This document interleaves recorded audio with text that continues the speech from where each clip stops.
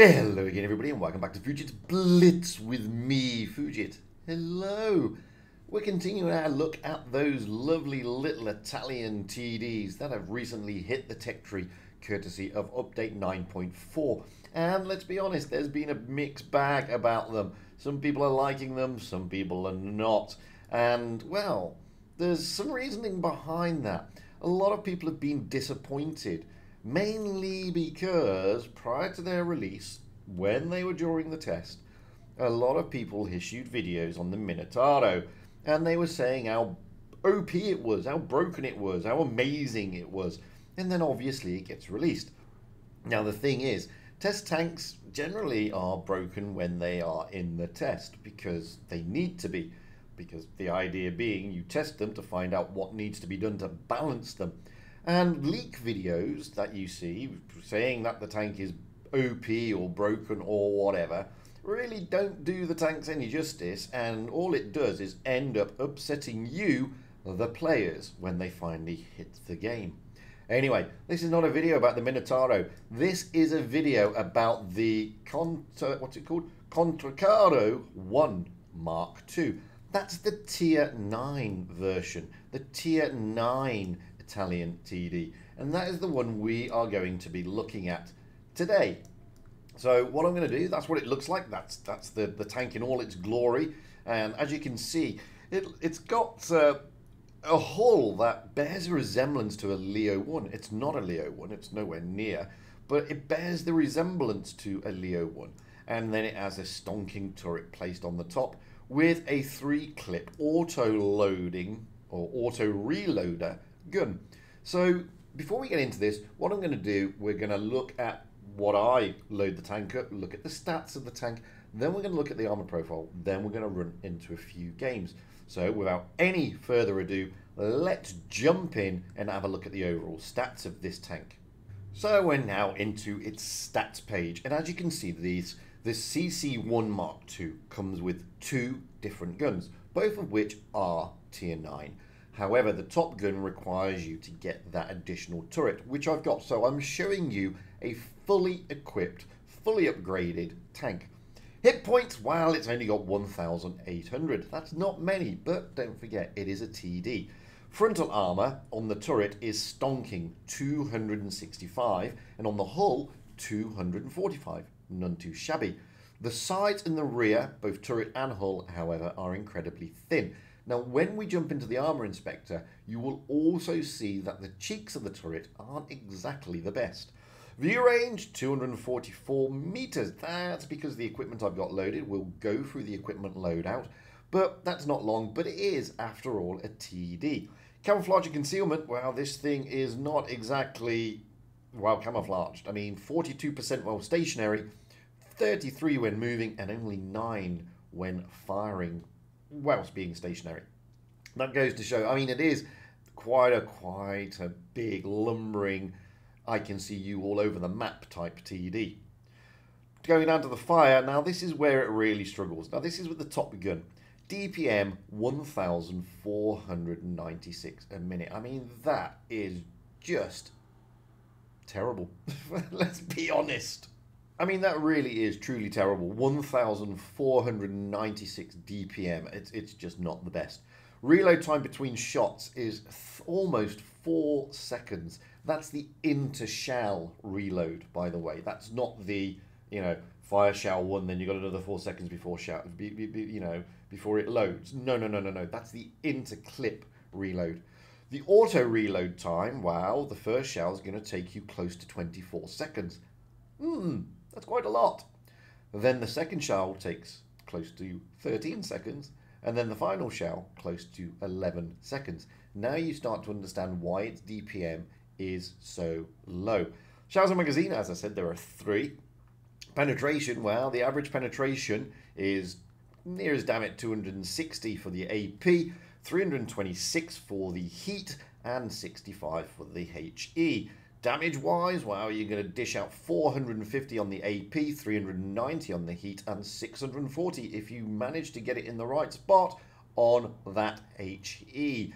Aiming time is a whopping 5.3 seconds. Dispersion, well, again, it's lower because what I've got loaded is 0.344. This means this gun is not as accurate as people think. However, look at that gun depression, a whopping 13 degrees. I mean, that's stir a meal territory. That really is.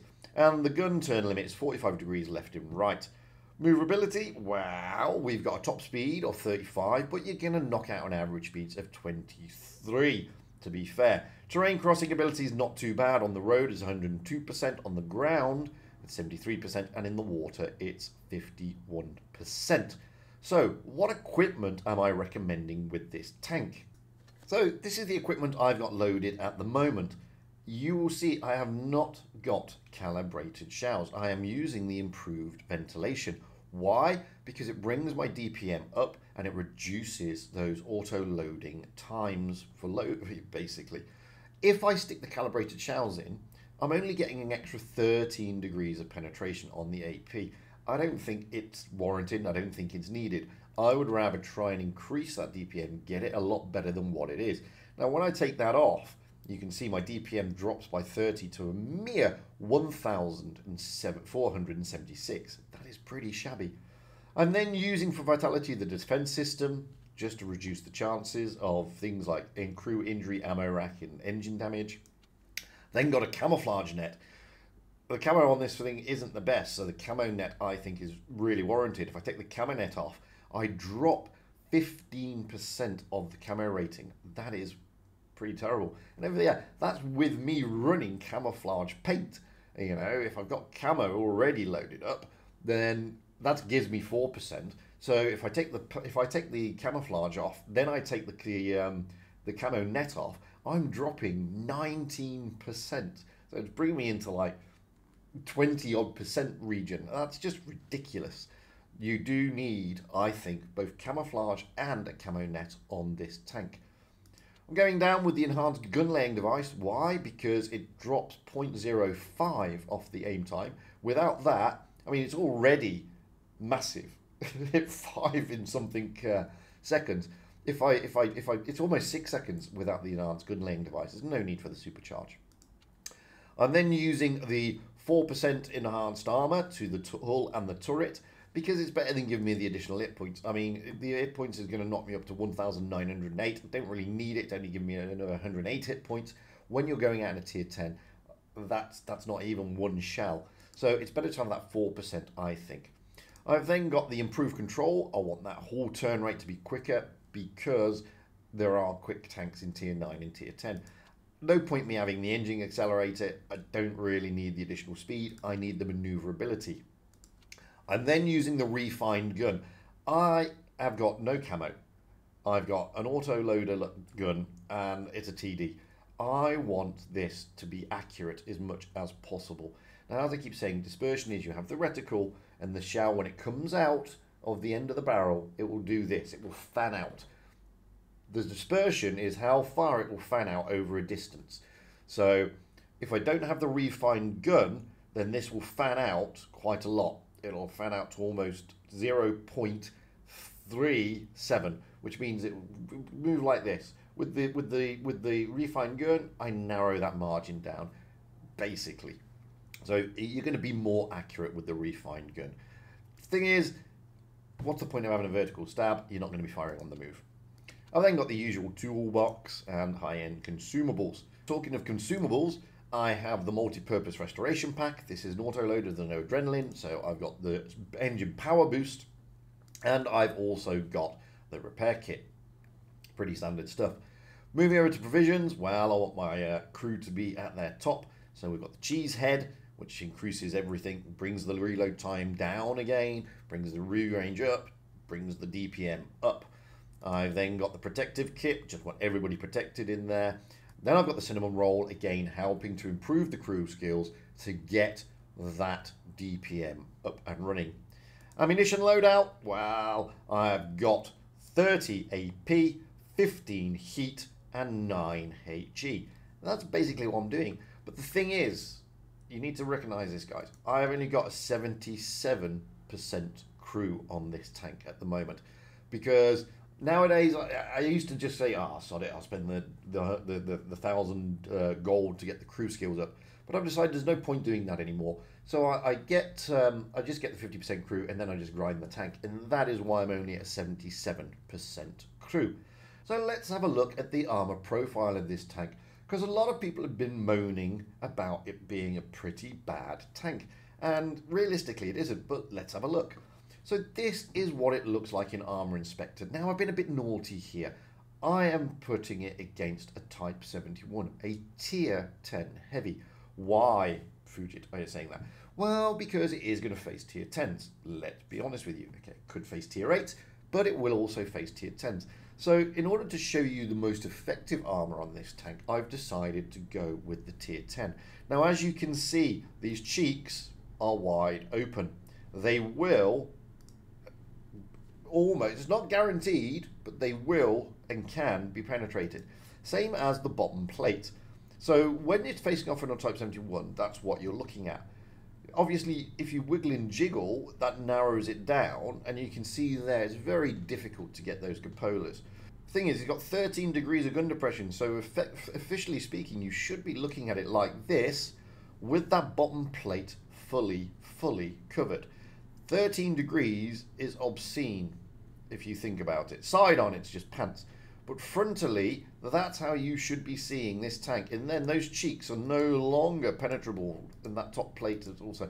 But you should not be showing this bottom plate, okay? So that is the armor profile of the tank. And that's realistically where you should be sticking it. But what's this thing actually like to play in a game? So let's jump into 2 games and let's have a look. So here we are, rolling out on Yukon in this little, it's not so little, in this Tier 9 Italian TD, the CC1 Mark II. Now, as I said, there's been a lot of disappointment with this tank. A lot of people have been disappointed. A lot of people have sat there saying, oh, they're rubbish, they're not great. And a lot of that is due to the hype that surrounded the Minotauro.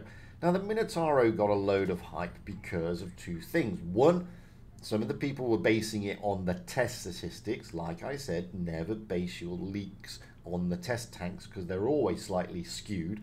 And 2, they're comparing it to a World of Tanks PC version, which I don't play World of Tanks PC, but I understand is pretty mean. This one never went through test, but the hype from the Minotauro does sort of filter down onto the CC Mark I. No, sorry, CC1 Mark II. Now, the tank itself, I actually think it's quite nice, but that comes with a huge caveat, and that caveat is this auto-loading gun. The problem it's got is the DPM is very bad, and you really can't afford to fire that last shell, okay? Now, sometimes in the game you'll have no choice, but you really can't afford to fire that final shell in the magazine, because you are then going to be residing with almost a 25-second reload. That does not do anything any justice. I'm sorry about the replay glitching, but yeah, replays do what replays do. The thing is, I mean, I've only done 900 damage here. No one smacked me, and I managed to take a couple of good shots in. I'm now going to push onto the GSOR. Why? Because effectively he's a one-shot, and it's going to allow me to finish him off. I'm not setting the world on fire in this tank, and me being me, I generally don't play supremacy games. I generally play encounter games. So, you know, that way I feel you get a better feel of the tank. In supremacy, you're going to get more chance of getting those masteries in first classes and things like that, where I find encounter gives you a little bit of a better run-in with the tank. There is another CC Mark I. He puts a good roll into me, but I put a good roll into him.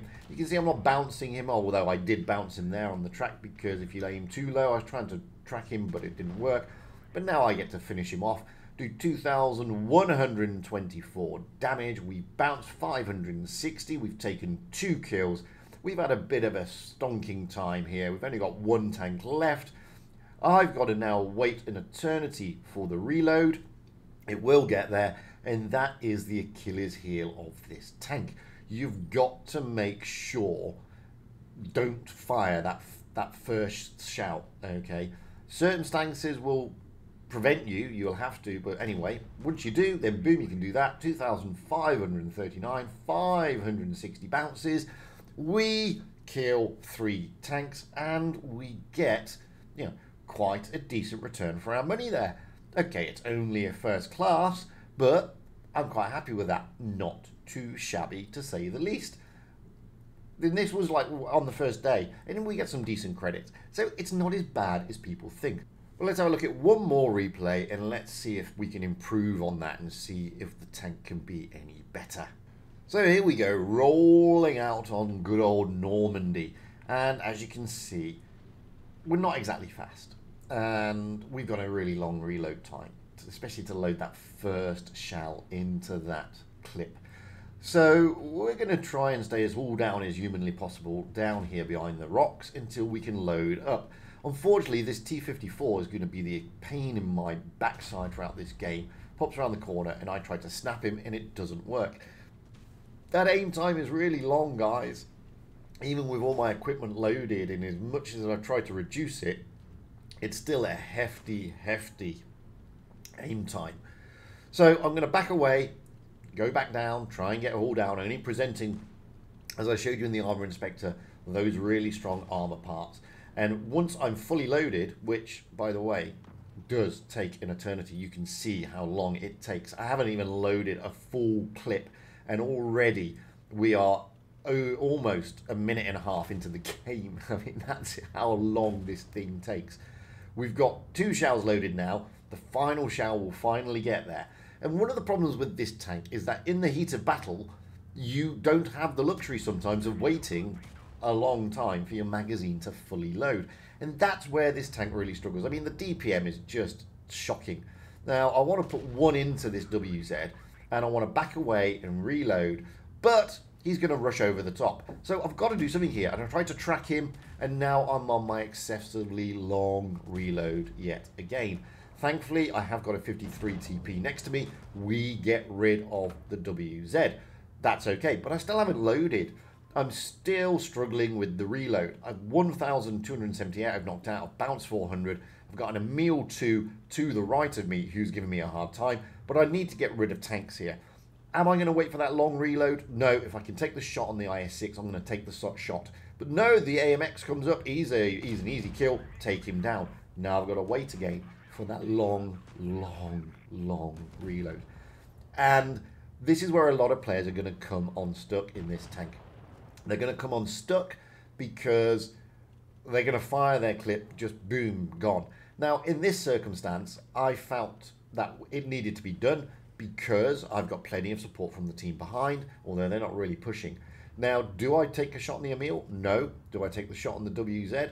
No. I'm going to wait, but then the Emil pushes, so I feel I've got no choice. I've got to waste this shell. I get a nice roll into him, 500. He's now effectively a 2-shot, and that's the thing. So in the heat of battle, you're going to empty your clip in certain circumstances, and then you are in a world of pain. Thankfully, as I said, I have support behind me, so the T-54 can't rush me. It's now 3 against 4. The Emil is gone, so I needed to put that shot into the Emil, to be honest with you. It was a good 500 roll. We've done just over 2,000. We've bounced 720. The SU is here somewhere. He's probably normally in the TD spot, sat at the back over there by the bunker.